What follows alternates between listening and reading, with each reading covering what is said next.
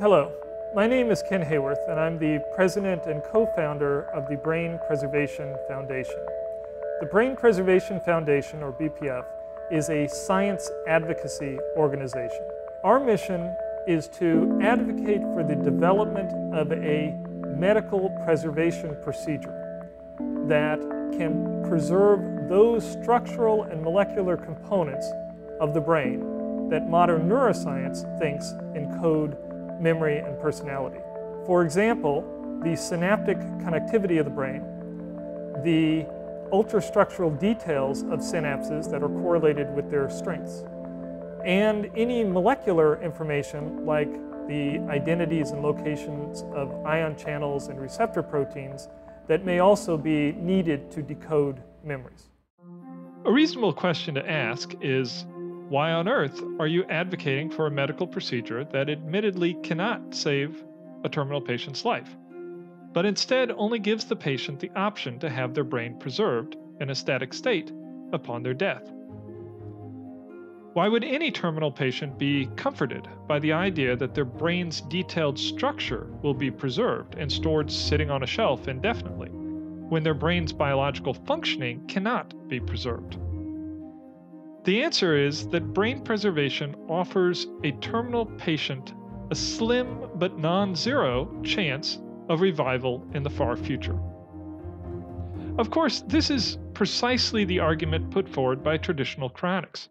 Stabilize the patient in a static state, for example using extreme cold, for however many decades or centuries is needed for humanity to develop a cure to their illness and a way to revive them.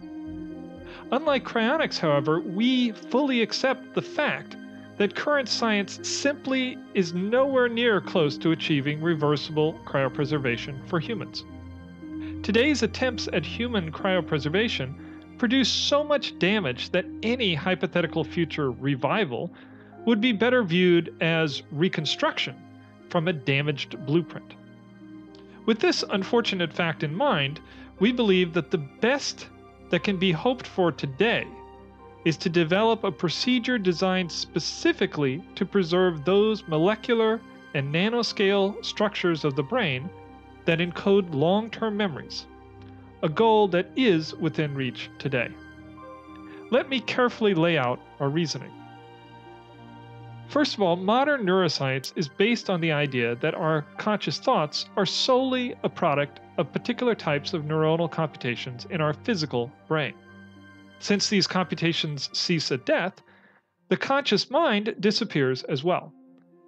But these computations also cease temporarily during sleep, general anesthesia, and medical procedures like deep hypothermic circulatory arrest. The implication is that there is no continuity of consciousness. We pop out of existence every night and reboot every morning. The illusion of continuity rests in our long-term memories. Our true self is more correctly viewed as being the sum total of our long-term memories, broadly defined to include all of the genetic and learned knowledge in our brain. Death is simply our neuronal computations shutting down for the last time and never rebooting. Brain preservation's goal is to preserve in a static state the neuronal structures that encode a patient's long-term memories, stopping them from being permanently destroyed as the body decays. As long as the patient's unique set of long-term memories is preserved, at least the possibility of rebooting them in the future exists. When we look at the tremendous pace of scientific and technological advancement today, we see every reason to believe that humanity's progress will continue until we, 1, have a comprehensive computational understanding of the brain. 2, have the technology needed to scan a preserved brain's molecular and nanoscale structure in order to decode its long-term memories and function. And 3, have the expertise needed to simulate that brain's computations to control a robotic or virtual body. Now, of course, we fully appreciate how outlandishly difficult it will be to perfect such mind-uploading technology. It may take a century or more to do so. That is why it is essential that brains are preserved in a manner that can remain unchanging for centuries. Now, in the future, simulating a preserved brain would, in effect, reboot the original person's mental computations, along with their long-term memories. It would feel to that uploaded mind like it had reawakened from a long sleep in the future in a healthy new robotic or virtual body. From this perspective, it should now be clear why some terminal patients facing certain oblivion today could find this possibility desirable. Of course, many patients would never choose such a brain preservation option for themselves, for religious, social, philosophical, or other reasons.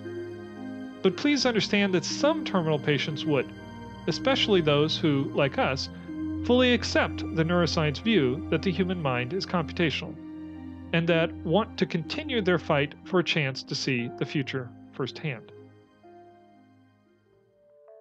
7 years ago, my organization put out a challenge prize called the Brain Preservation Prize to the cryonics community to challenge them to demonstrate that their methods are able to preserve at least the synaptic connectivity of the brain.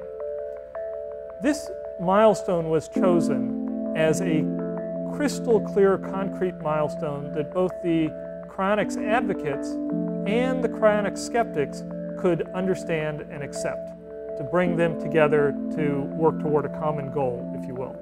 Unfortunately, 7 years later, the cryonics community has not yet been able to demonstrate that their methods preserve even the synaptic connectivity of the brain. But we put out this challenge to the larger scientific community as well.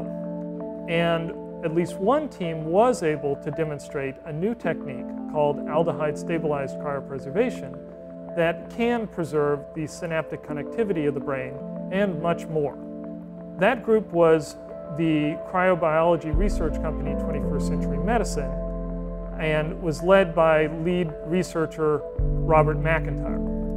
They developed a technique which combined glutaraldehyde perfusion fixation, which is something that is very common in neuroscience research, with cryoprotectant and long-term cryostorage of brains.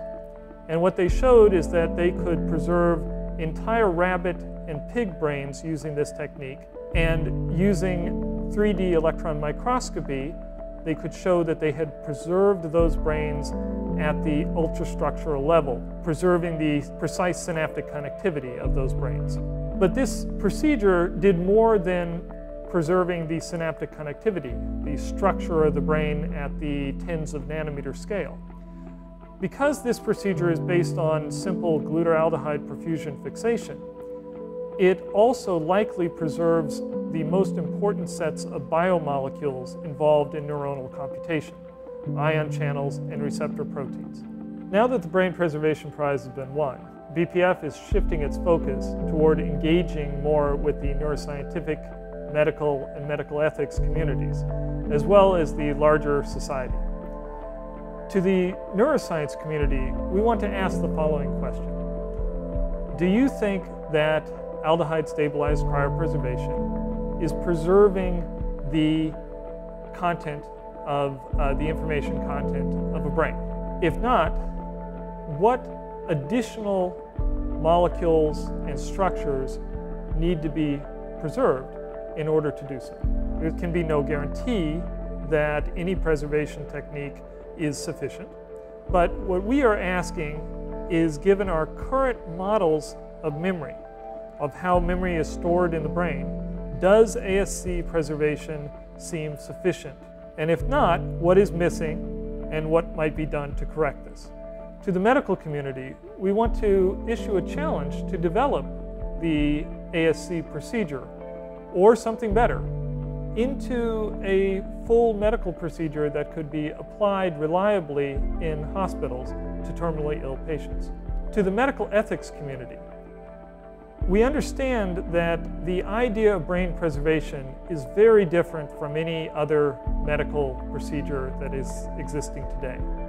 And we want to ask you, is there any framework that would allow brain preservation to be applied to terminally ill patients that choose this for themselves in an ethical manner.